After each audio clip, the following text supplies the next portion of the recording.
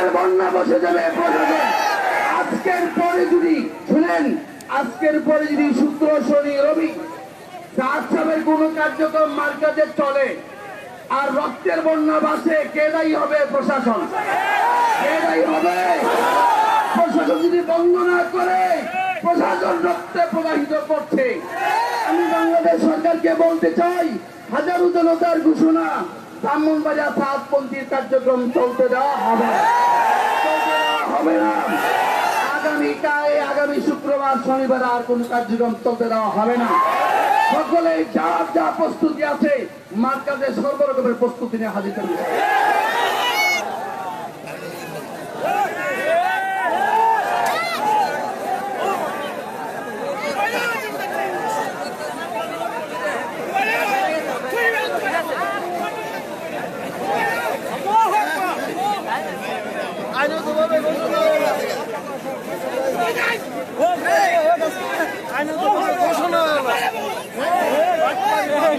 চলবে না।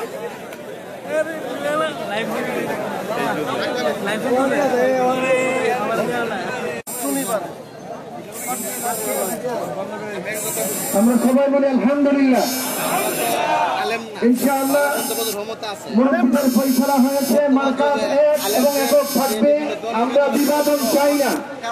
প্রয়োজনে বৃহস্পতিবার থেকে সারা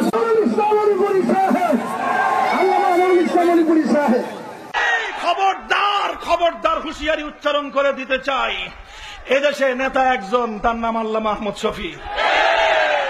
আল্লামা আহমদ শফি হায়াতে থাকা অবস্থায় তার সঙ্গে কথা না বলে বাংলাদেশ চলে না, বাংলাদেশ চলতে পারে না, বাংলাদেশ চলতে দেওয়া হবে না। কথা ঠিক না বেঠিক? হেফাজতি বলে গালি দাও আলেম সমাজ রে, আবার তোমরা ইজতেমা করার পারমিশন চাও।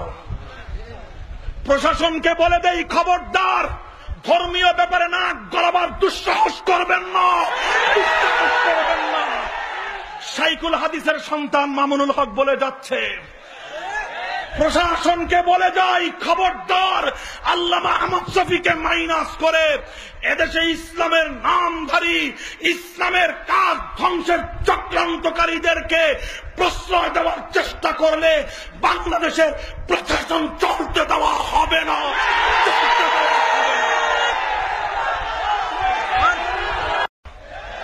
গত বছর যেভাবে বিমানবন্দর ঘেরাও করা হয়েছিল, যদি প্রহসনমূলক ইজতেমার নামে কোন ধরনের বিভক্তি সৃষ্টি করবার আশকারা দেওয়া হয়, উস্কানি দেওয়া হয়, প্রয়োজনে ইজতেমা ঘেরাও করব, ওলামা বিদ্বেষীদেরকে আমরা বাংলাদেশ থেকে উৎখাত করে দেব।